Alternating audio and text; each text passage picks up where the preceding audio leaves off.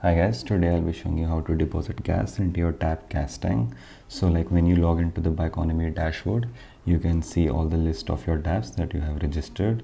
So let's say you want to fill the gas tank of this tap, so you click the view tap button, then you will click on the deposit button, which will open up a window which asks how much ETH or Matic you want to deposit, and every deposit transaction has a minimum amount that is based on the network that the tap is on.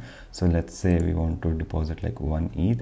So this shows the current balance, that is 16.87, the final balance which comes after the deposit amount.